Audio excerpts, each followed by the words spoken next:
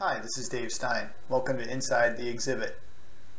I hope you enjoy taking a look at a couple representative pieces that will be in my show and listening a little bit to and seeing how my works come to pass. My intent with this exhibit is to not only show some of my work, but also show some reference photos and photos of works in process to sort of unpack how these images come to be and maybe inspire some creativity or some new work with those that view it. So let's jump right in.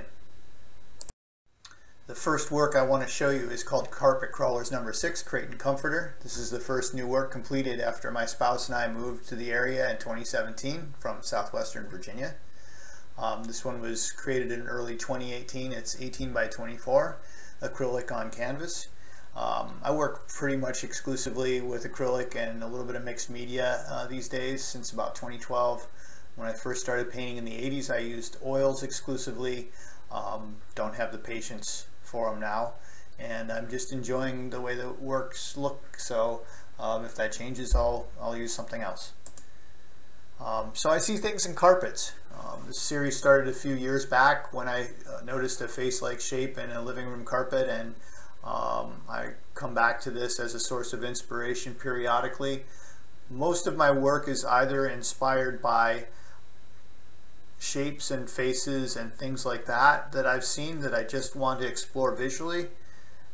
Maybe 50% of my work is that, and the two that we're going to look at are in that category, and then the other 50% or so of my work is may include those types of images, but is inspired more by social commentary, memories, basically controversial or difficult subjects. I will use controversy and difficulty, pain, emotional or spiritual pain to stimulate the artistic process. But these two, fear not, are not in that category.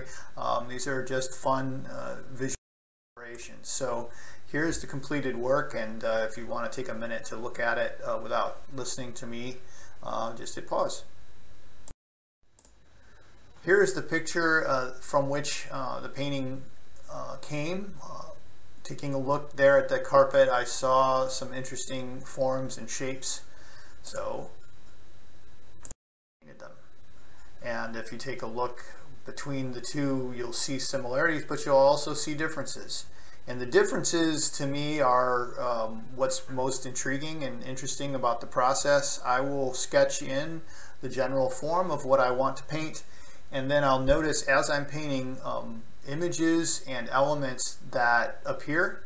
As they appear, I will either push them back into the background, or I will make them more well-defined and bring them out. And as I'm doing that, I usually discover more and more.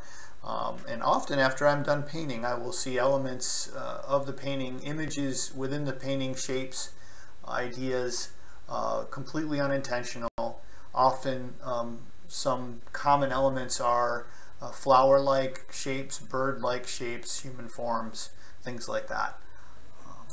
Let's move on. The next one I wanted to take a look at is called Pareidolia number 9, Tenacity of the Predator. Pareidolia is the tendency to recognize faces, figures, and meaningful forms in random settings. This one's 22 by 28. Was completed in 2019. I also see things in trees and rocks, and I have now perhaps well. This is the completed work. Again, pause if you'd like to take a look at it, or you can go over to my website, find out all you want about me and my work at dsartist.com. That's dsartist.com. But here's the completed hiking with my spouse in Falls Creek Gorge. I saw this sort of face-like figure and took a picture of it. And then sitting at my home office desk one evening, I saw an owl flying across the front yard, probably going after a mouse or a chipmunk or something like that, and had my phone ready enough to get this blurry photo, which I was really about to delete. But I noticed the motion was just intriguing. And so when I had a blank canvas next, I combined that image with the most recent pareidolia I had seen at Falls Creek Gorge, and this is the result. So as you can see, there's a lot going on here that's not in those photographs. Elements of and shapes that seem to be in motion. I enjoy the motion of this piece and the intricacy of the line elements. Again, none of this was pre-planned, and just had a lot of fun with this painting, and hope you enjoy it. So I especially hope to see you in person at the next TAF event as things open up. Also, of course, for the full exhibit, gallery reception information is there, and I really want to encourage you to check out the links below. Check out the great work of Tippecanoe Arts Federation. Since scheduling my show, I've become and am a proud board member of TAF, and a proud supporter of everything that TAF is doing to enrich our community. So check all that out below, and again, hope to see you soon. Thank you.